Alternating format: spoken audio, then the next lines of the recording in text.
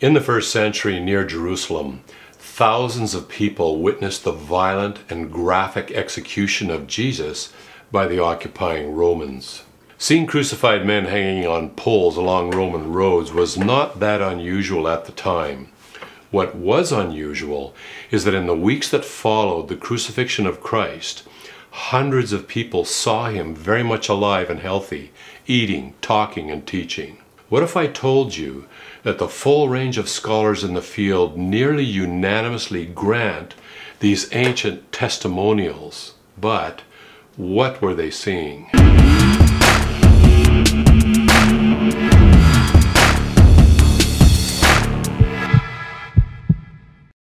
Hi, I'm Kirk, and I'm a scientist and a philosopher and a person who spends a lot of time thinking about the why questions in life. So if you're interested in discussions pertaining to God, science, and life, then please subscribe to my channel here, where I'll be posting on a regular basis. You can also subscribe to my social media accounts, and the links are below. I totally understand if you find it difficult to believe that the post-crucifixion appearances of Jesus actually happened. I myself have heard people claim that they saw some person who actually died some years earlier, but I usually give zero credibility to such claims. So why would Jesus of Nazareth be any different? Probably the first thing we should do is check out what the scholars say. New Testament scholar Gary Habermas performed a survey of academic publications spanning a period of 35 years, covering 3,000 sources in English, French, and German. His objective was to catalog the positions of the full range of academic scholars in the field, including atheists, agnostics, non-religious, as well as religious, on a wide variety of topics to do with the life of Jesus of Nazareth. Was there a consensus on some points? Were there points where there was near unanimous agreement? There were many things he found a consensus on, but only 4 things that the full range of scholars in the field unanimously or nearly unanimously grant as historical fact. The first fact was that Jesus performed feats that both he and his followers interpreted as miracles. Note that the full range of scholars are not saying that they were actual miracles, only that they were feats that the people understood to be miracles. The second historical fact that is nearly unanimously granted is that Jesus viewed himself as the promised Messiah, the Savior of humanity. The third fact is that he died by crucifixion. I should mention that many people believe, without any historical evidence, that Jesus was somehow rescued from being crucified. But the historical evidence from both Christian and non-Christian Roman sources clearly states that he died by crucifixion. The fourth historical fact is that shortly after Jesus' death, his followers had experiences that led them to believe and proclaim that he had risen from the dead and had appeared to them. The full range of academic scholars are not saying that people actually saw Jesus. No, what they grant is that they had experiences that led them to believe and proclaim that Jesus had appeared to them. Keep in mind that the reason scholars almost unanimously grant this is because there is simply too much historical evidence from both ancient Christian and non-Christian sources to seriously dispute this. One example of such a source is the Apostle Paul, who recorded an event where Christ appeared to a group of approximately 500 people, the majority of whom were still alive when he wrote his first letter to the Corinthians. All these appearances ended exactly 40 days after the crucifixion, with one exception. The Apostle Paul was a highly committed enemy of Christianity, but after seeing Jesus on the road to Damascus, he totally did an about-face. The full range of scholars are almost unanimous that Paul actually had that experience of seeing the risen Christ, even if they do not wish to grant that it was Jesus Christ he actually saw. What this means is that if you brought those witnesses into court today and asked them to swear to tell the whole truth, and nothing but the truth, and then asked them if they literally saw Jesus in a very real physical form after his crucifixion, they would say yes. So how do the scholars account for what they call these experiences? The thing to think about is this. If I wish to deny that all those people actually saw Jesus, I still must explain those experiences, which is exactly what the scholars in the academic world try to do. There are actually 6 or 7 major theories to account for these first century experiences of seeing Jesus for a period of 40 days after his crucifixion. Of those, only one theory posits that Jesus actually rose from the dead and that the appearances therefore were very real. None of the remaining theories grant that the appearances were physical.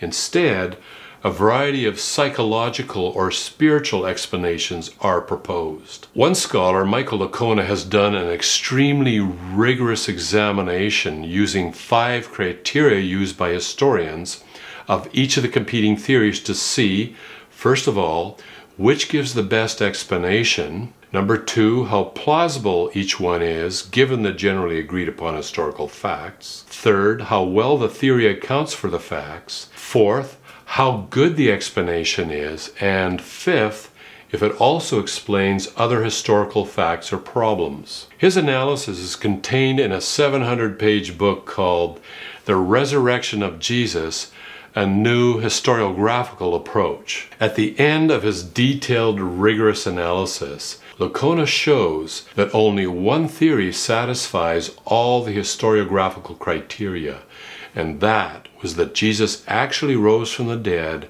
and appeared physically to people where they could touch him, eat with him, and hear him talking to entire groups of people. So let's think about this for a minute. First of all, this does not prove that Jesus rose from the dead, but what it does do is show that among the 6 or 7 historical theories concerning what happened, the most rational position to take is that people actually saw the risen Jesus in physical form for a period of 40 days after the crucifixion. Now, you might be wondering, why can't we simply eliminate that option since it would require a miracle?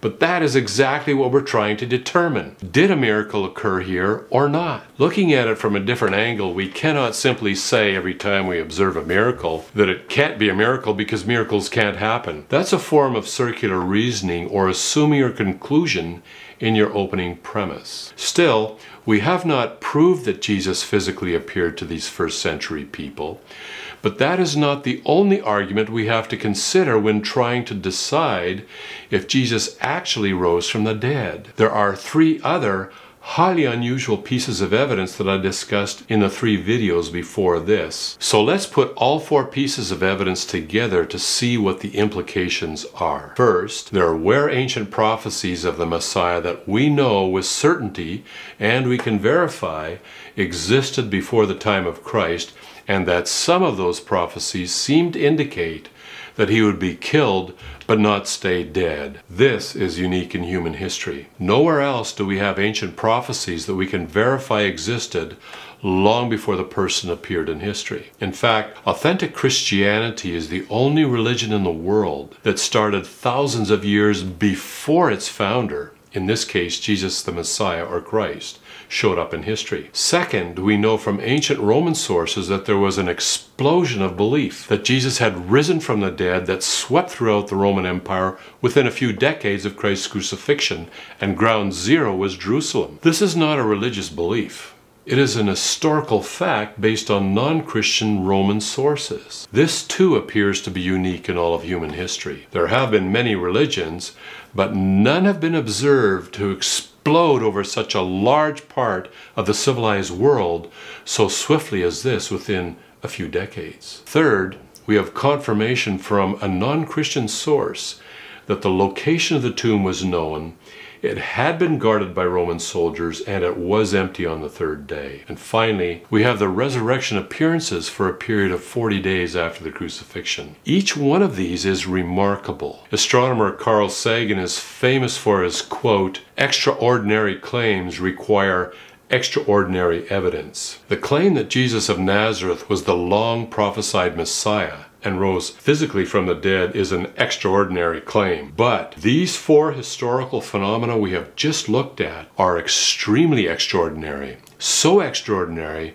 that each one of them is unique in history. Yet history seems to indicate that these 4 highly unusual events happened. As I've emphasized, this does not prove with certainty that Jesus did rise from the dead, but we can conclude 2 things. First, The evidence consists of 4 extraordinary historical phenomena. Second, of the different conclusions we could arrive at, the one that has the best rational basis from a historiographical perspective is that around 33 AD, a man who claimed he was the promised Messiah was brutally executed, exactly as prophesied, but then rose physically back to life on the 3rd day after his crucifixion. So what does this mean for us? Perhaps something Jesus said summarizes best why it's relevant to us today. He said, "This is the will of my Father, that everyone who beholds the Son and believes in him will have eternal life, and I myself will raise him up on the last day." If his body was still in a tomb to this day, we would have 0 reason to take this claim seriously. But if he rose physically from the dead, then we have good reason to conclude that he is the long-promised Messiah, the Christ, and that he can raise each one of us up on the last day if we put our faith in him. Well, I hope you enjoyed the video, or at least found it thought-provoking. And if you did, please share it, or you can leave a comment in the section below. And also, don't forget to hit the like button.